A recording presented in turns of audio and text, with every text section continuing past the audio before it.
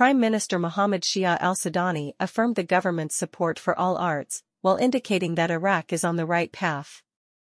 This came during al-Sudani's reception this afternoon with a group of Iraqi plastic artists and sculptors on the occasion of Eid al-Adha, according to a statement received by Mawazin news agency.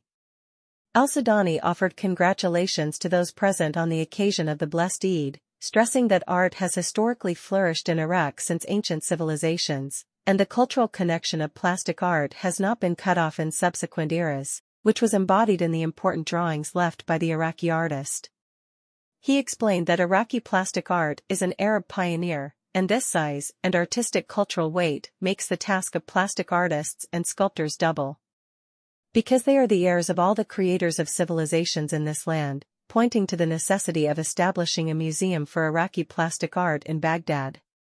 He also stressed that Iraq went through stages in which the treasures of contemporary Iraqi art were looted, and we have worked to restore many of them. He pointed to the government's interest in culture and arts in general, and allocated for the first time more than $13 billion for various types of arts, stressing the importance of holding conferences and cultural activities, due to the cultural sector's need for them and in order to introduce the reality of Iraq, and the government will take care of them, and His Excellency stated that, at the request of the university president Arabic, the Iraqi pavilion at the Arab League was awarded 15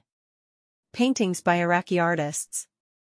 The Prime Minister explained, Iraq is on the right path at all levels, and the National Service Government has a clear image based on a thoughtful government program that represents an essential step for building confidence between the political system and the people.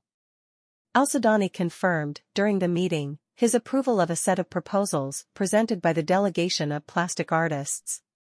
and artists concerned with the interest in fine art and its support by ministries and government institutions, and promised to form a committee to follow up on the requirements of the proposals and work to implement them.